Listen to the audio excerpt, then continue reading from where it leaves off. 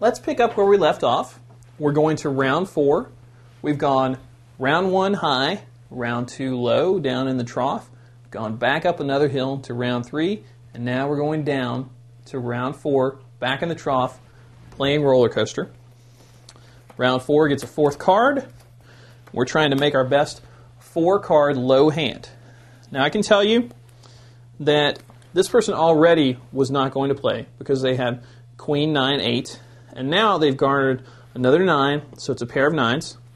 They will not play this round, so their hand will be 1, 2, 3, no chip. Me, I still have that pair of deuces.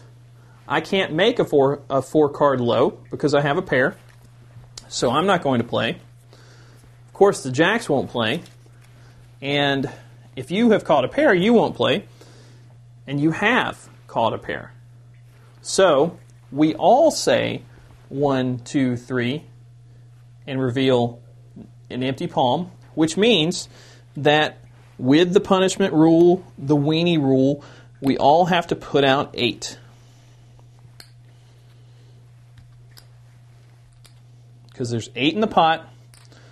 So let's all put out 3 white chips, 1 blue chip,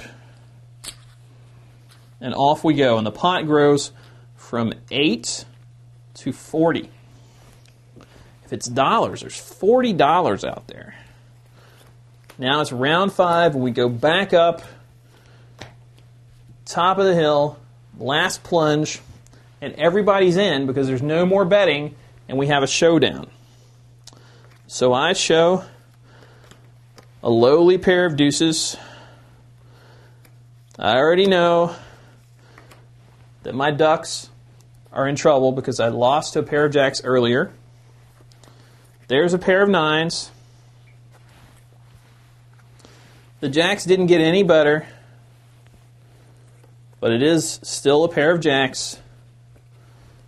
And you have still your pair of 4s.